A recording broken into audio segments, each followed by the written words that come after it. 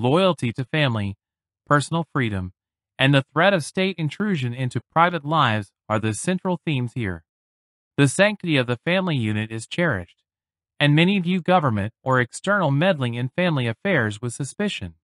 In a society fractured by political polarization, the act of a son reporting his father to authorities, especially in a charged context like January 6th, can be seen as a troubling sign of how political rifts can tear families apart.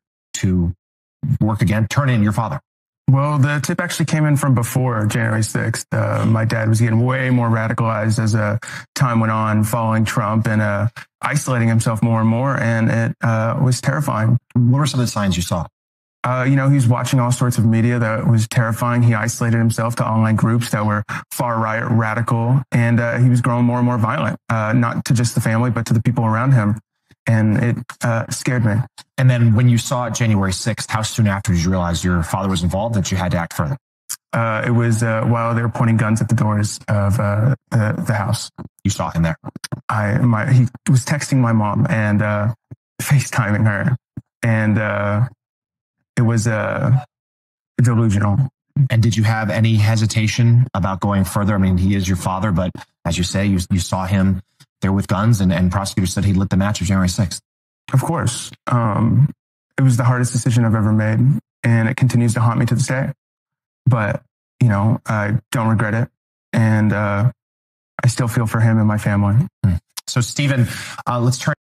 This situation is often compared to totalitarian regimes that manipulated children into betraying their parents, fostering fears that excessive government control and rigid political correctness could erode trust within families, communities, and even nations.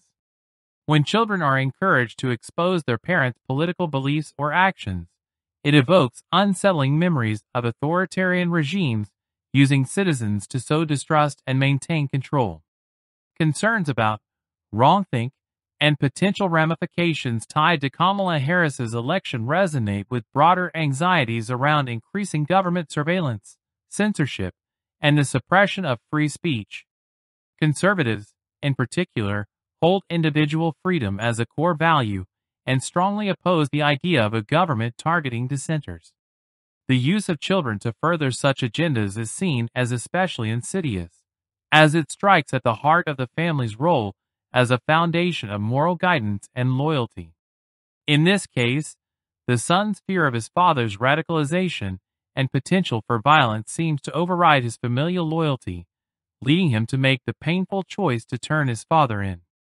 The emotional fallout is palpable, as the son himself describes the decision as haunting, the most difficult he's ever faced.